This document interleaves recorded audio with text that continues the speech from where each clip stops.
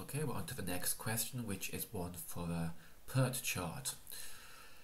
So this company has this project to re-roof a house. Now you almost don't need to look at what of these tasks are, just how each one depends on each other. And you're going to be filling in this chart called a PERT chart. So the first thing to do is to decide which task goes in which box, and this is like the precedence tables that you did at National 5 Applications of Maths. So our first task is task A, and that has no tasks coming before it.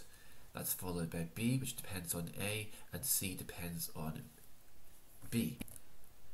You see, they've made it quite straightforward for us. And then, depending on task C, are D and E, and they can go in either order. You can either have D going here or D going here. It doesn't matter which way around it goes. So this is D and this is E.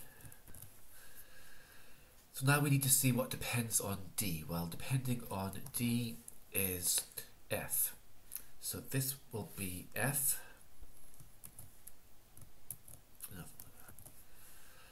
We also need to see what depends on E, and that is task G. Now, what task depends on F and G? Well, you can see that is task H. So this is G and this is H. Finally, the tasks that depend on H are I and J, and it doesn't matter which one goes in which box. So now we fill in these middle boxes, which are the durations. So now we're going to do the forward scan.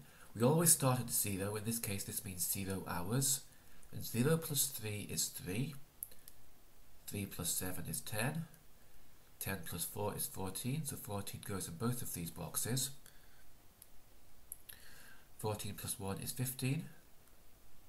14 plus 2 is 16. Now for task H, we need to be a little bit careful. 15 plus 1 is 16, 16 plus 4 is 20. We take the later of those two, which is 20.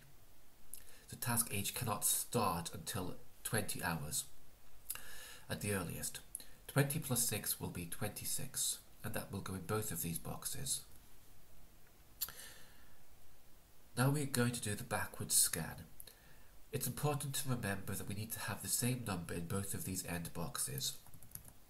26 plus 3 is 29, 26 plus 2 is 28, we choose the later of these two, which is 29, so the entire project will take at minimum 29 hours to do. Backward scan, be aware there's a mistake in the TJ textbook, gets this wrong. 29 take away 3 is 26, 29 take away 2 is 27. 26 is smaller, so we take 26 here. 26 take away 6 is 20, so this is 20. And again, 26 take away 6 is 20 here. 20 take away 1 is 19. And 20 take away 4 is 16. 16 take away 2 is 14. 19 take away 1 is 18. Again, you take the smaller of those two numbers, so it has to be 14. And then we can see these ones as well. So usually, or quite often, you can check you've done this correctly just by looking at the fact that numbers add up. So for example, 10 plus 4 is 14. That will be true for any of the tasks which are on the critical path. So 14 plus 2 is 16, 16 plus 4 is 20, and so on. These are the tasks with no float time. The other ones do have float time. So 14 plus 1 is not 19, etc. So now we're on to part B. The roofing company works for 9 hours a day on the job. How many days do they need? So let's look at how long the project would take. 29 hours. So we need to do 29 divided by 9. This is 3 and a bit, but they want the number of days it takes, so we have to say 4 days. And that's it. Now we're being asked to produce Gantt chart using our PERT chart. So on the vertical axis we will have labels for each of the tasks, and we just about have space to fit them all in. So going from task A to J, you can see we can only just fit them in with space in between them. So now looking at task A, the task A starts at 0 and finishes at 3 hours. So our bar is going to be the first 3 boxes in the grid. So a little hint here from the SQA is that you use some kind of shading or hatching on the bars of your Gantt chart, and the reason for that is when your exam paper is scanned in, it doesn't disappear. If you just draw an outline of the rectangle, it might not be visible to the person marking it. But obviously don't spend a huge amount of time colouring in. It's not a good use of time in the exam.